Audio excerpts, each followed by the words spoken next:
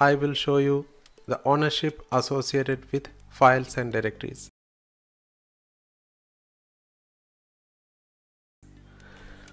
So if you use ls-l command, you can see the third column, so that is listing as owner, and fourth column as group. So every file and directory associated with a user and group. So we will be setting the permission based on this ownership and group membership. So now we will see how to change that ownership as well as the group membership using Linux commands. So we have the command chown, which can be used for changing the ownership as well as the group membership also.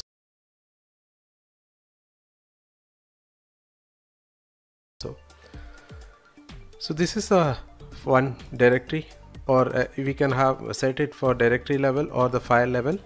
So I can just use the chown. So owner, I'm just changing the owner. So owner, I'm just changing to training02 and this directory. So if you want to do it in a recursive mode, so that inside the contents also will get affected, just use -r.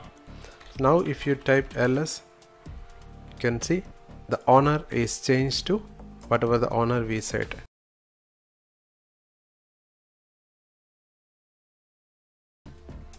And if you want to change the group membership, so we have an option like chown. By using chown, we can just change the user as well as the group also. So group I am changing to training3. So if I type ls, and I can see the training02. So this is the owner and this is the group. So this way we can change the ownership or group permission or group membership of files and directory. So the chown command we can use. Chown can be used for changing the owner as well as the group.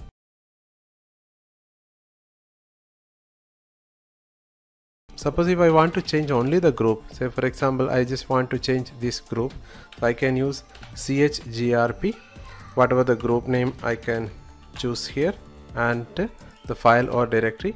So if I want to do in a recursive way, you can use -r option. So this chgrp will change only the group. So you can see the group has changed.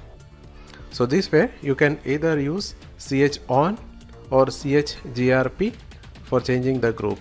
So this way we can change the ownership and if you want to read a detailed guide related to this video, I have the link in the video description. Please subscribe to our YouTube channel and visit my website tutsmake.com.